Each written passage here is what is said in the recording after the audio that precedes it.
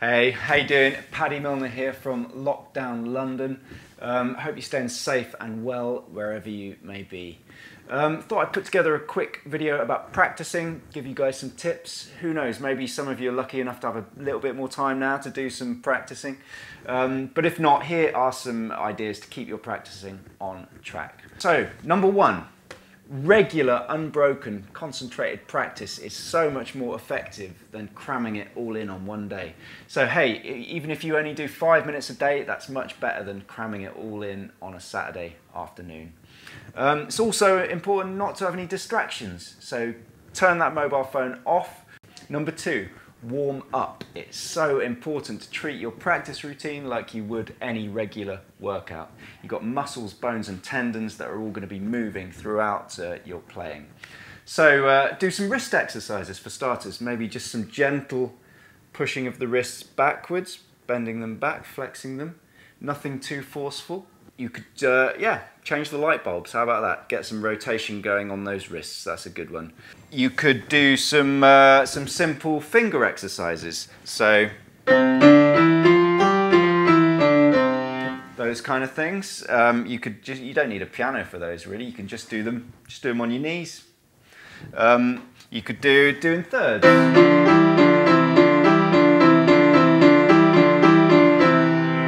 Those kind of exercises, there's 1,000,001 of them.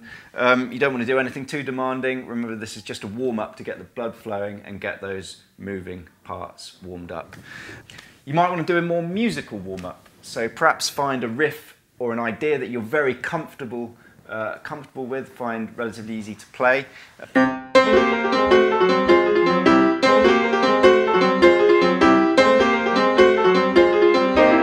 Just something to get those fingers warmed up. Very important. Number three, set some goals for each practice routine. Perhaps you want to learn a new riff, a new idea. So perhaps aim to play it 3 times without making a mistake. And if you do that, try 5 times or even 10 times. And even if you get to the 10th time and you make a mistake the 10th time, start again until you really get it under your fingers, and it builds up that muscle memory, makes those neural connections which will really establish the idea. Number 4, use a metronome. Timing is everything, especially when it comes to playing with other musicians. Using a metronome really shows up where you're speeding up, where you're slowing down, which is often around points of change. So for example, a change of chord or a change of pattern or idea that you're playing.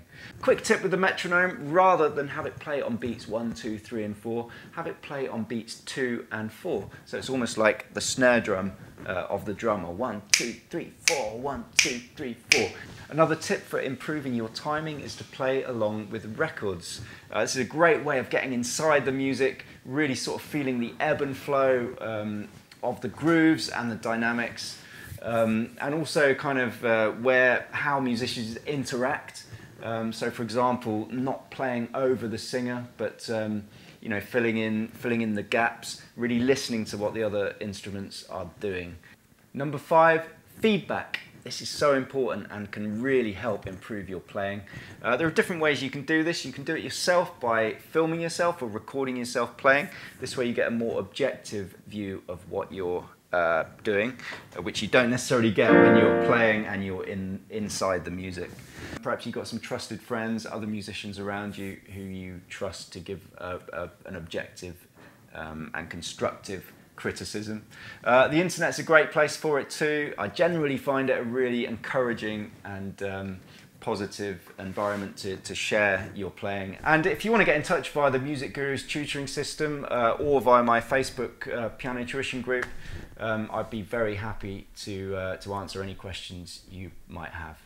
So thanks for checking this video out. Good luck with the practicing, good luck with the playing, and can't wait to see you once all this craziness is over.